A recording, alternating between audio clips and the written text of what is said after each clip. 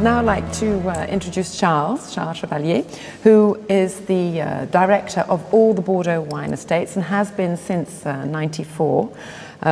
Under his directorship, we've seen an increase in quality, but also an increase in consistency across the vineyards in Bordeaux.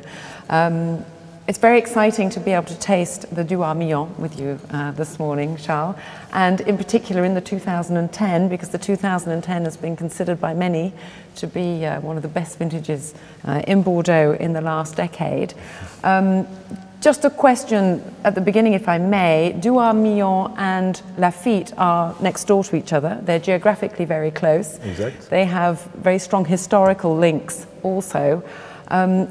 How can you explain to us why there is a difference between these two wines when they are so closely linked?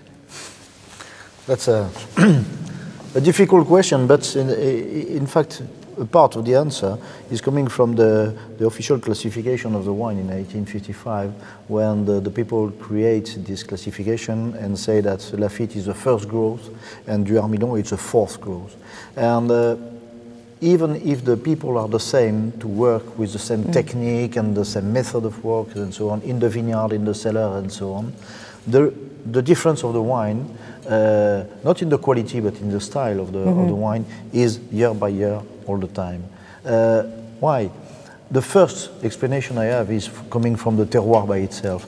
The quality of soil, if you make some chemical analysis of the soil or physical analysis, you find more or less the same things, but the exposure is not the same. Lafite is more southeast exposure, taking the sunshine in the morning and all the day. Duhart Milon is more northwest exposure, and so there is some tiny difference in the temperature, in the maturity of the grapes. And at the time of the harvest, of course, a very important part of the job is to go in the field and taste the grapes for each block separately and decide when we have to pick regarding about the maturity, the taste of the grapes and so on. And that makes some tiny difference, but we found that some years there is a 6 days difference between the picking of Duhart and the picking of Lafite.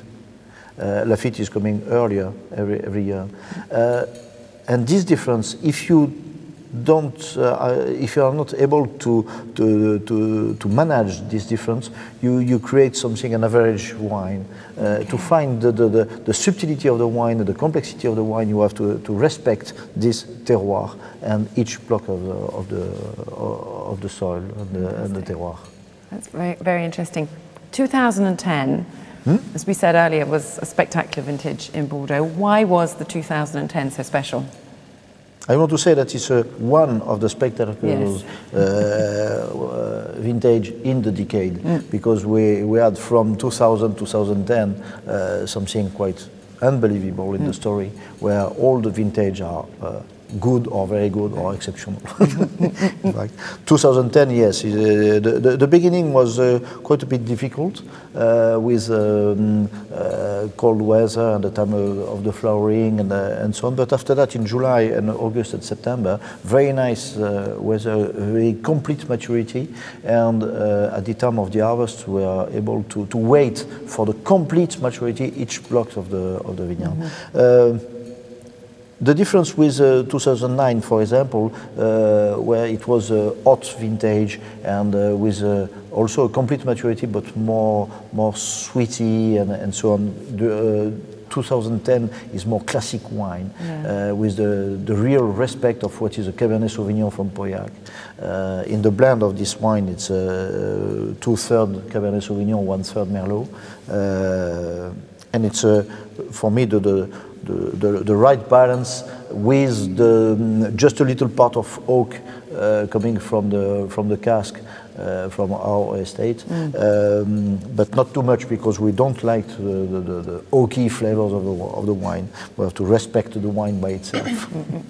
And all the casks, all the casks that you use within all the DBR estates are made in your own cooperage. Exactly. We have this opportunity to have our own cooperage company close to Duhart Milon, and where we build every year more or less 2,400 casks a year. Amazing. For all the Bordelais estate, but also for a part of Los Vascos and Caro and Château d'Aussière. Yes, majority of of the barrels for the other estates came also from the cooperage. And does this affect the style of Lafite? Would you say this allows you to control? We know by traditionally and by experience, we know that our wines are more respect in the wood if the toasting of the cask is very light. Okay. Okay. So we don't like to have the expression of the wood by itself, and the wine has to be, the flavor of the wine has to be the more expressive component. Okay. And yes, we use, but we have some tiny difference between the toasting of the cask for Vieux Sec or for Duhart Milon or for Lafite or for Rosier. Okay. And you can control that, of course, because exactly. it's your cooperage. Talk us through the 2010. 2010, for me, we was talking with at what time we have to drink the wine. Of course, 2010 is young, but there is a possibility, of course, to age for a long time. Why not? But also with the method to work and to have the expression of what is the tannic part, with the total maturity of the grapes, we can have something very drinkable earlier. After that, it depends of everybody to say, well, I prefer young wines or I prefer older wine. There is the possibility to be drunk at any time as you like. I have to say this is remarkably accessible, this wine. For such a young wine, such a powerful vintage, it is, I mean, you can drink it quite happily now. You can really start drinking it now. How long would you say this wine could go? How long will it last? Well, personally, I find that the Duhart Milon, I prefer to have some wines 10, 12 years. Okay. I think it's, for me, that's where you have the good expression of the wine. You know, Cabernet Sauvignon is the varietal where it's not very easy, expressive at the beginning to wait. As Diane was saying, with the Saint-Emilion, the Merlot is very expressive, very young. In this part, in Duhart Milon, in this vintage, there is 1/3 of Merlot.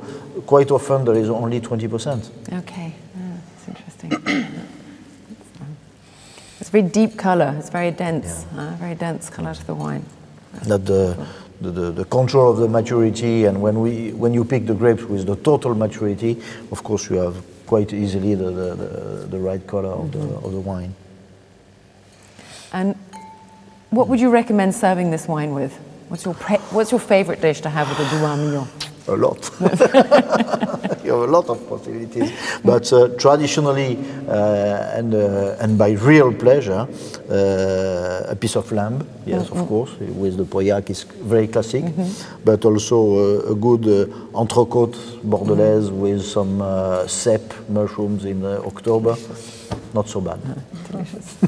Super. Thank you very much, Charles.